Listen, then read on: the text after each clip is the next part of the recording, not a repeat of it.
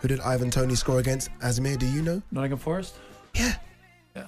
Did they tell you that outside? No, man, I'm You a just bit knew of that? a football encyclopedia, to be honest. My knowledge is good. Incredible. Gonna be out of a job. Thank you, boys.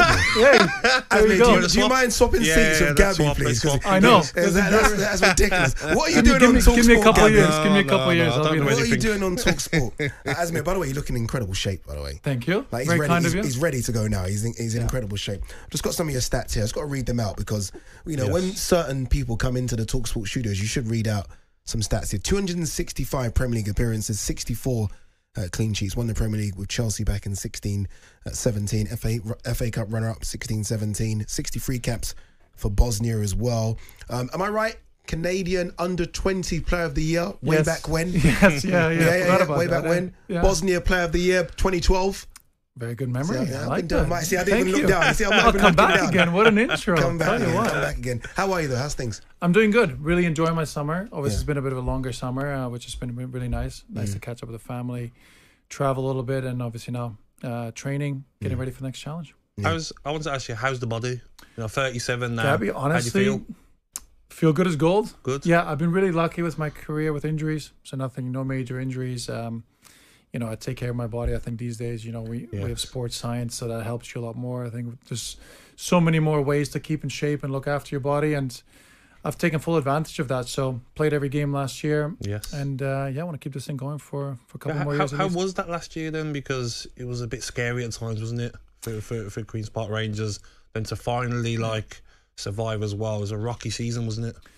Definitely a season of two halves. Let's put it that way. I think the first half was not enjoyable one bit. Obviously, we dug ourselves a hole and had to get out of there. And obviously, once the manager changed, we were a good team. Obviously, we always had the players. I think there was always confidence in the squad that we could stay up, and we weren't as bad as the first half of the season suggested. So, we were really good. The new manager, I think, from the day he took over to the end of the season, we were 9th. And saying that, we still probably threw away a couple games. So actually, we were a decent side, and that was a lot more enjoyable. Yeah. What's it like now when you do look for a new club? Obviously, when you're a younger goalkeeper, you pretty much just pack your bags and go anywhere. Obviously, now as a family man, I guess you want to maybe stay everyone closer to home. But how far are you casting that net? Would you go sort of deep into Europe, or is it trying to find a club sort of within England? Well, I think there's probably two parts to that. I think that's a really, really great question, what you said there. And I think, of course, you'll travel anywhere around the world if it's really the right opportunity and it's something you can't say no to, whether it's a massive club or whatever the reason may be. And but at the same time, I am 37 and I'm not probably the most important person in my family. You know, I've got an eldest daughter who's going, you know, into her GCSEs next year, and you know, a younger daughter would like to see my wife and everyone. So when you're on your own or away from home, it can be really difficult. And I think you get to a stage, and I think, Gabby, you've probably been there as well, where, it's not all about you. As you rightly say, when you're younger, I've dragged my family all over England or Europe. And when they're settled. Yeah, but when they're settled, it's a little bit... You're going on your own, aren't you? You're going on your Yeah, no, exactly. See you later, Dad. At this stage, yeah, exactly. I mean, my family have been so supportive and travel with me all over for many years, but I think there comes a point where you have to be a little bit more selective for sure. Was there a part of you in that QPR run where you just reminded others, but yourself as well, that you are a number one goalkeeper? Because sometimes you can sort of fall into that being a second goalkeeper. Yes. But you kind of obviously playing week in, week out for QPR. Did you remind yourself that you still are very, very much at your highest level still? Yeah, absolutely. I mean, that was one of the reasons I went there, was to play every week. I hadn't done that so much in a couple of years before that, and I missed the buzz. I missed playing. I still felt like I could do it. I was physically feeling really, really good. So they gave me the opportunity, which was great. I really enjoyed that, and it was nice to remind myself and remind everyone I can still play at a really high level and then contribute in whatever way possible. How hard can that be though for goalkeepers? Because we look at like Ramsdale, for example, you know, losing his place to Raya, and goalkeepers I played with, you know, we had Brad Guzan, who was like under Brad Friedel. It's hard, isn't it? Because outfield players like myself, winger or striker, you're going to come on after 60, or you do well, you start next game. Goalkeepers, you just like, if you're number two, it's got to be a really, really bad run of form, hasn't it, for a keeper to get replaced? I think especially when you're in the prime of your career, like Aaron will be now, and I've been there when I was at Chelsea for a couple of years. There's only a certain shelf life for that because they're too good not to play, and you know, as you rightly say, unless something happens, which you don't wish on anyone, you don't get that opportunity. So you can do it for a certain amount of time, and then you're going to have to go, because otherwise you're going to waste a year or two of your best years of your whole career not playing. And I think it can be difficult. I think there's different stages. Obviously, when I was younger, you're working your way up, so you can kind of bite that bullet. When you get a little bit older, you're like, okay, well, maybe I can do it for a different way and contribute in the dressing room, use your leadership, whatever it may be. So, but when you're in that prime, it's very difficult to do for a long time. Is that how you're feeling now as well? Because last season, 45 games for QPR, you said yourself your body feels totally fine. Is that where you're at now this season? You want to go somewhere where you're number one? You don't mean like... Yeah, ideally, yes. Ideally, yes. I still feel like I can play, contribute. I've always had that mentality of a number one.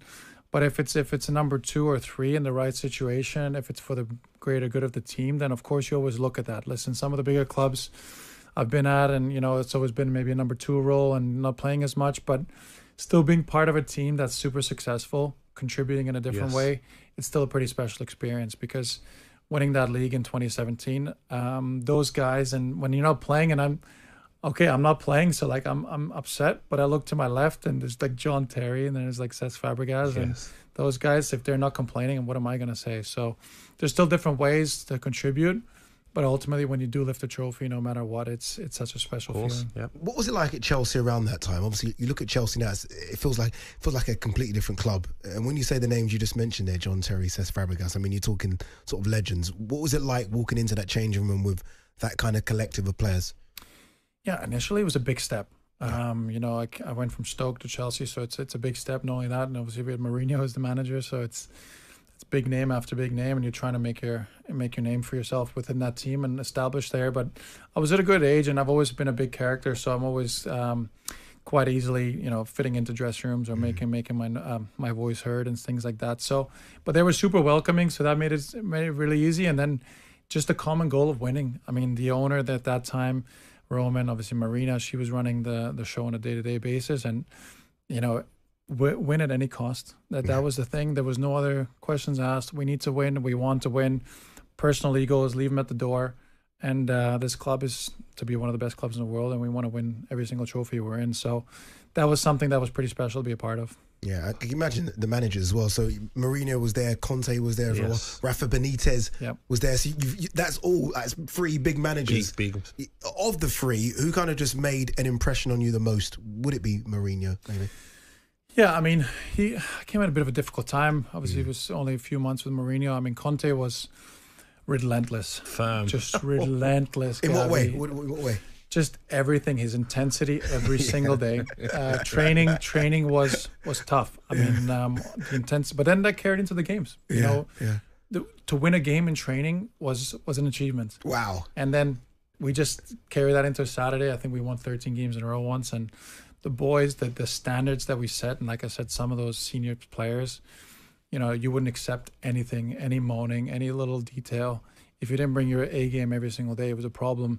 And that's what Conte also did. And it was just unbelievable, the standard that he set, and his intensity, his fitness.